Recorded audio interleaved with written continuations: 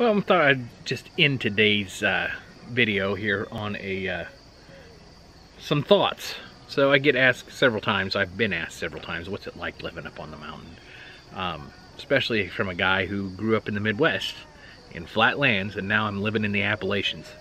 So, obviously, number one thing, living in the mountains, is trees. Lots and lots of trees. Oh my word, do I have trees.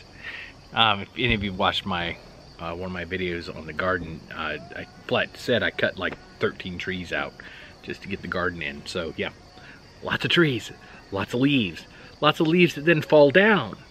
Leaves that fall down then have to be raked up or burned. And you've got to be very careful when you allow somebody else to help you out and burn leaves for you, because it can catch your house on fire. Not that I'm speaking that happened to anybody I know.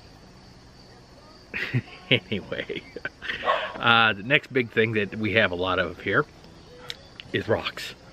Oh my word, do I have a lot of rocks. I could build a stone house with all the rocks, which is the reason why I've switched to a raised bed garden this year and had a very successful garden in it. Because I tried to grow in a rock garden for the last 5 years, first 5 years I lived here, and never could grow anything there except little bitty miniature corn. Number three is animals. We have lots and lots of animals up here. I've got 8 3/4 acres of land here, so lots of animals. I've got a main game trail down that way on the other side of the garden. I got another one down this way, and we get deer, we get turkey. We get turkey all over the place out here, except when I'm hunting them, and then they disappear and come up behind me and scare the hell out of me. So, we do have bobcat. Mom saw a bobcat one day, and bear. We have lots of black bear around here. I've had black bear up on my deck. I will insert a picture here and show you the black bear.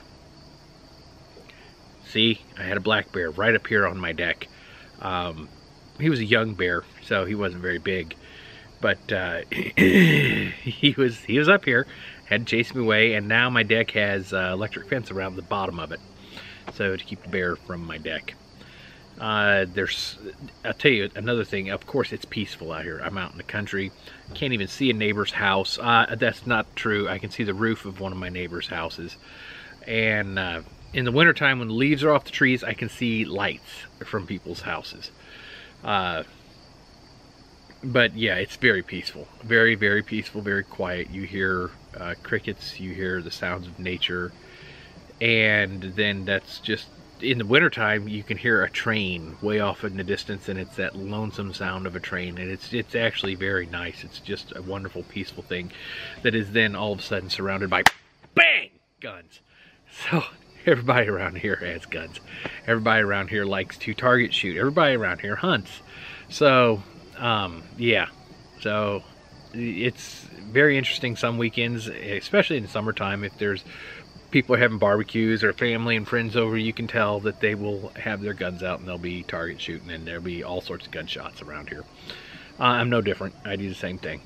So, so it's peaceful. And number, I think I'm on number five stars at night. And that's all I got to say about that. Oh my word. I'm far enough away from any... I'm in a very dark area here. If you look at the maps, the light pollution maps, I'm in a very dark area for Pennsylvania. And yeah, it's amazing to sit out here at night and just look at the stars. Number six is liberties and freedoms. I'm out in the country. I don't have any HOAs. I can do what I want.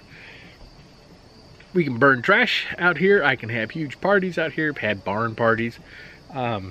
Obviously, I target shoot with my son, myself, my daughters.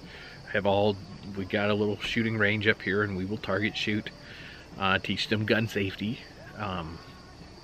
So there's a lot of liberties that come, but there's also, you're kind of on your own, which takes me to another awesome thing, and that is awesome neighbors. I do have neighbors on the mountain. There's the main lane that we share. There's 4 families, including mine, that are on that main lane. There's like 60 some acres between the 4 of us, and yeah, there's 4 families, and we kind of watch out for each other. And then my neighbor that you can see the house, he's not on our lane, he's behind me. He kind of watches out for everybody. He goes to church with Mom at his mom's church, and they're just good people. As a matter of fact, the neighbor who lives above me, he's got a bulldozer, and he bulldozes the lane every winter when it snows, and opens everybody's up so that people can get out. And it's just wonderful having neighbors that you can count on. If you need something, you call them, they're there. We did have a house fire here a few years ago, and I had 2 neighbors that said, come stay with us. If you need to come stay with us, come stay with us. So didn't need to in that case, but it was offered.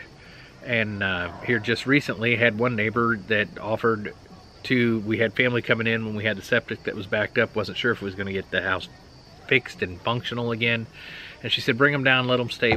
You stayed down here at our house while you're working on it. And that's just the kind of neighbors, you know, don't even bat an eye. Great people, you know. Just but when you're out here, you kind of have to watch out for each other, and we do, and you kind of see what's going on and kind of pay attention and just take care of one another. There's a lot of fun out here. That is number 8. Number 8 on the list is fun. Fun. Of course, it's hillbilly fun. I mean, we don't have the kind of fun that you would find in New York City or in downtown Chicago, but we have hillbilly fun, and I think that's more fun. So anyway, number 9 is my garden. I love to garden. I love to grow things. I love to save food and can food and freeze dry food and all sorts of stuff like that. I love growing my own food. I love being in nature and being able to take care of myself and the family, myself. So yeah, my garden is, I love having a garden, and it's going to get bigger and bigger and bigger. So, I mean, it was a big garden to begin with when it was just in the ground. It just didn't grow anything. Now I'm adding is raised beds, so it takes a little longer because I have to build the beds and fill them.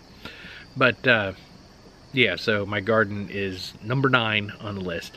And then number 10 on the list, of course, my family and friends.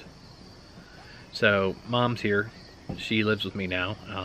As some of you know, she has cancer, and she's fighting it, doing an outstanding job fighting it. And my boy lives here with me now again. My 2 girls do not. They are on their own. Ben is back, so it's kind of nice having the family nearby. The girls come and visit as often as they can. They have their own lives. They both work full-time jobs, so they get by usually about once a month. They come by. So, but yeah, having my family around, and then I've got great friends in here. I was already talking about my neighbors. We got other friends in the neighborhood, in the area, and it's good to have family and friends. I do miss all my family back in Illinois.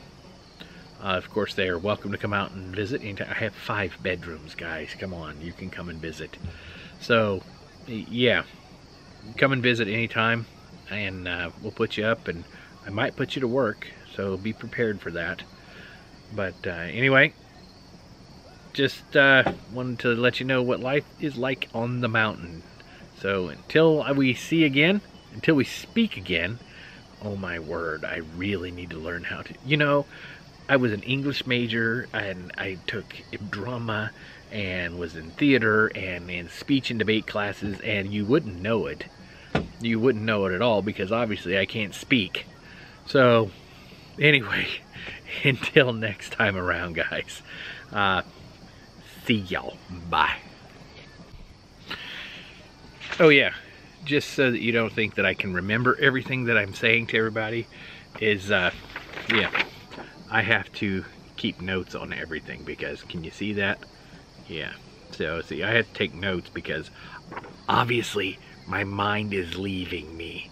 I'm old and forgetful, so notes are great.